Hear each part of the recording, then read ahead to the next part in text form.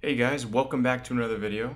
So in this video, we are going to consider first order separable differential equations of this form right here. So in the previous video, we looked at the differential equation that had a form of y prime is equal to ay plus b, where a and b were both constant coefficients. So now what we're going to do is start relaxing our restrictions on the form of our differential equation. So what I mean by that is instead of considering only constant coefficients, now we're going to consider the case where we can possibly have coefficients that are functions of x.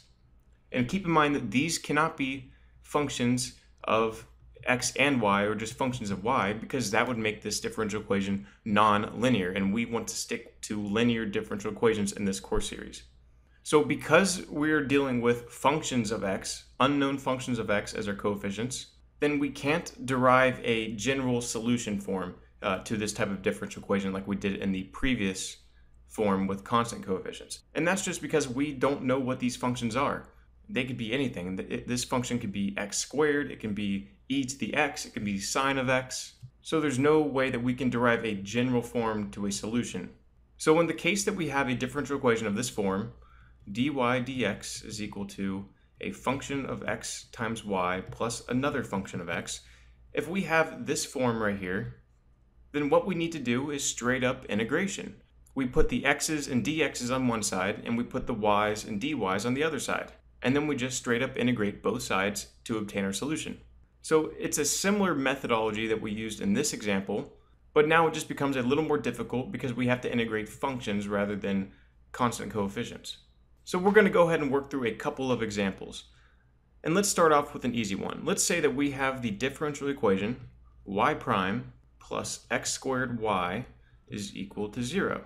And right away we can see that this does in fact fit this form where x squared is our a of x and 0 is our b of x. So in order to solve this differential equation, we just separate the two variables. So let me rewrite this as dy dx plus x squared y is equal to 0. And now I'm going to get the x's with the dx and the y's with the dy's on opposite sides. So we can rewrite this as dy dx is equal to negative x squared y. I simply just moved this term over to the other side. And now I'm going to do a little bit of movement here. So I can rewrite this equation as dy over y is equal to negative x squared dx. So you can see how we have the dy's with the y's and the x's with the dx. And since we were able to separate these variables like that, that's why we refer to this type of differential equation as separable.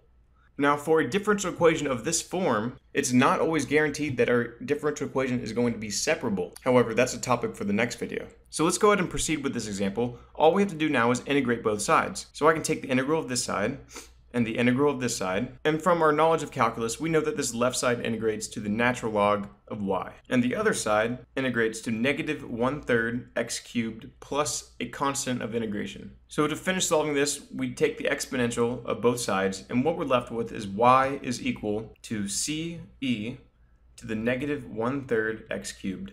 So this would be our general solution to this differential equation. And I call this a general solution because we don't have an initial condition to replace the c with. Now, if I were to specify an initial condition, like y of 0 is equal to y naught, then I would be able to solve for our unknown value c in order to find a unique solution. But for the sake of this example, I'm just going to leave it in our general solution form for this particular differential equation. So now let's take a look at another example. Let's say that we have y prime is equal to x plus x times y. So the first thing that I recognize is that we have a first order differential equation, and we have non-constant coefficients, meaning they are functions of x, and therefore it fits this form right here. So the next thing that we need to do is try to separate the variables so that we can integrate and solve this differential equation. So we can separate this by factoring out an x, and then rewriting the equation as dy dx is equal to x times 1 plus y. And then we can separate these variables by dividing by 1 plus y here and moving over the dx on the other side. So now we can integrate this equation. And just like before, we get the natural log of 1 plus y.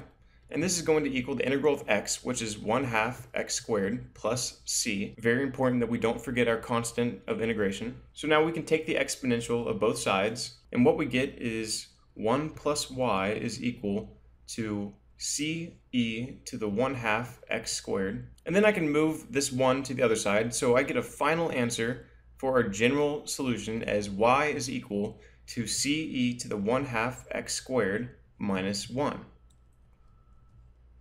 So again, this is our general solution to this differential equation. And as I said in the previous example, we could find the unique solution if we were given an initial condition.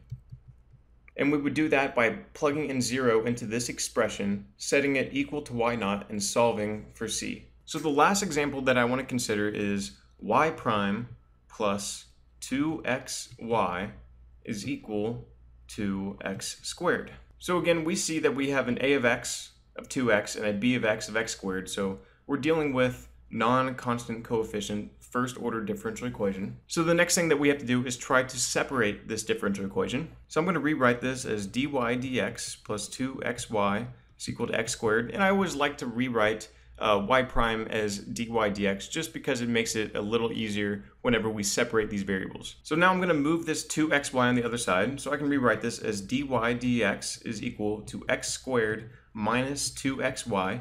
But wait a minute. How can I get this y over here without bringing an x along with it? Now, the whole idea of a separable differential equation is to be able to separate these variables. If I were to do straight up integration on both sides, I can't have an x and a y on the same side. And in this particular example, we can see that there's no way that I can separate this differential equation.